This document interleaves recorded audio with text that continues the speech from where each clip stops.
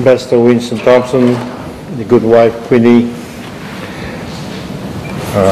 Professor Jess just been called away, as we've heard.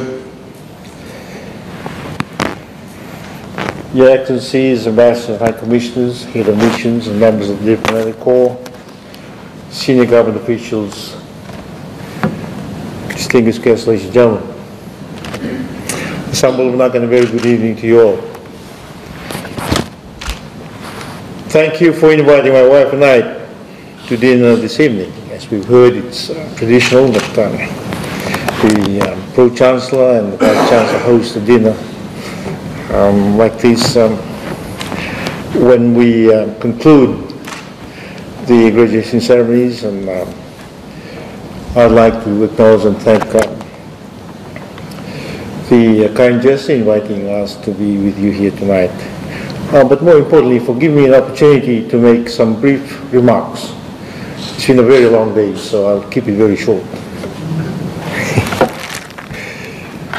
And I also wish to start by acknowledging the hard work of the University of the South Pacific, now including especially the senior management team, the lecturers, the staff, and friends, our corporate sponsors,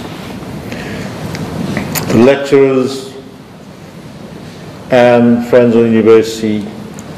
Thank you for all that you've done, that have culminated in another very successful graduation ceremony that started on Tuesday night, the whole of today, and I was told to be completed tomorrow, because I don't think my knees, can stand another day of standing there for a couple of hours.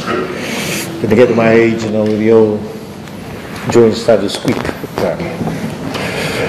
The fact that we have had to conduct 3 graduation sessions for an increasing number of students speaks volumes of the university's efforts to remain the premier tertiary institution in the region and to secure the interests of more students, parents, and sponsors.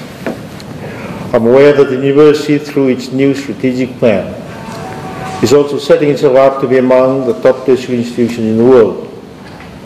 I believe that this will be relative to our region's socio-economic circumstances, and this is highly remarkable and commendable, and I'd like to congratulate everybody. Thank you for the hard work. At the graduation ceremonies today, we not only heard of the increasing number of students, but also of the increasing number of female students for graduating. The statistics shared by the Vice-Chancellor indicate that females are outnumbering the males in most disciplines of study. This has to be recorded as a significant milestone in our effort to break away from the traditional cultural norm where females were expected to play a secondary role to males. It would appear that the Pacific region is coming of age. No longer are women restricted to the domestic front. They are now allowed to further their interests in academia and in the industries. Well done, women. Not long ago we celebrated the Day of the Women. I congratulate the women and the girls in the region for this turnaround in the annals of academia in our region. I also acknowledge that the university has and continues to do its part in facilitating this gender parity through its enrollment processes that is done or that are done without any form of discrimination. I also have no doubt that the vast majority of regional leaders have had some form of association with the university. Wherever I had been to since I took over as the Chancellor of the University, I was amazed, in fact, very impressed with the number of regional leaders, senior officials in government and the private sector who had a connection to the university. That's a plus for the university, and I'd like to thank past, present, and our future officials who had anything to do with the promotion of USP over the years and up until today. And not only that, as I have just mentioned, I'd like to congratulate the university continue to be smart in facilitating this gender parity through its enrollment process that is done without any form of discrimination, as I've said. It's so good to see that happen. It's about time. I also have no doubt that the vast majority of our future students who will be enrolled in the university will continue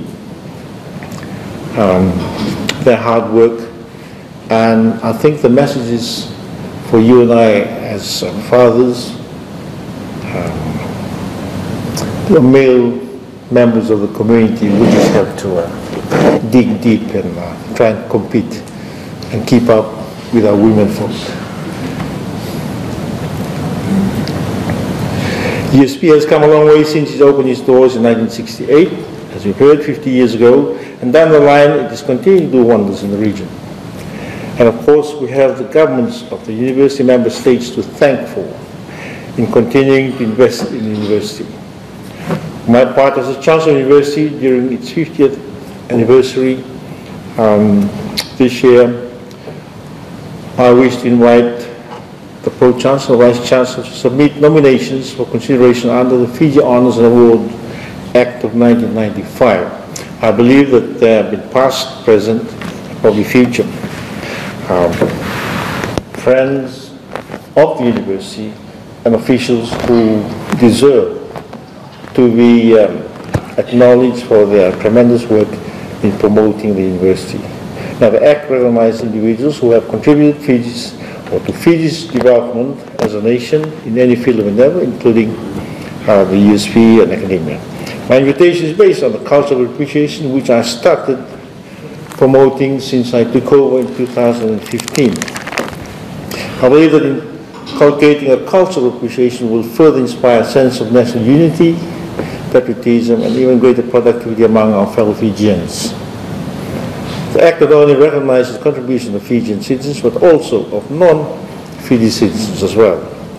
It recognizes contributions across the whole range of human endeavor, including, but not limited to, government, local administration, industry, diplomacy, health, education, law, arts, sports, news, media, environment, youth development, charity, and indeed all other areas in which service to the nation is identified. I will have my office formalize the invitation to the Pro-Chancellor in the next few days. In fact, I also have present here with us tonight Dr. Konousi, the Dean of the Faculty of Arts, Law and Education of the USP, to thank for progressing this culture of appreciation. Dr. Konrote, for your information, ladies and gentlemen, chairs the Fiji College of Art, which makes recommendations to me as the Chancellor of the College. And I certainly look forward to more nominations from the university management. The college has also extended the nominations for the 2017 recipients until 29th of March, about a week from today. So for those who may not necessarily be part of the university and still wish to do so, make nominations for 2017, you're most welcome to do so, and I look forward to hearing from you. Ladies and gentlemen, thank you once again for all your contributions to the university, and especially to growing the intellectual capacity of our region's human resources. Well done in our level. Thank you, and may God bless you all.